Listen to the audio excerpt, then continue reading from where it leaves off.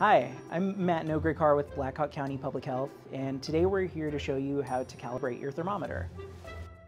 Whether you're cooking for a small group or a large group, we'll always want to make sure that our thermometers are functioning properly. You'll want to wait to bite until the temperature is right. To calibrate your thermometer, first you'll need a pot of boiling water. We use boiling water because it is at a consistent temperature.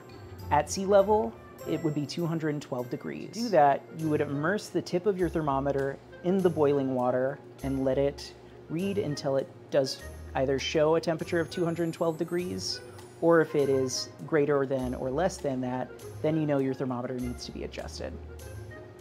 Anytime there's a margin of error greater than or less than 2 degrees, that's when we need to either calibrate our thermometers or discard them and acquire a new one if they cannot be calibrated.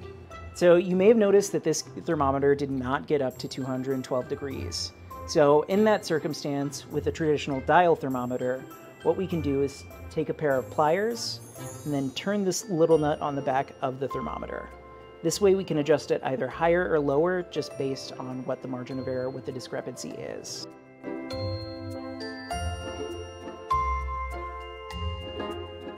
Clean, separate, cook, chill.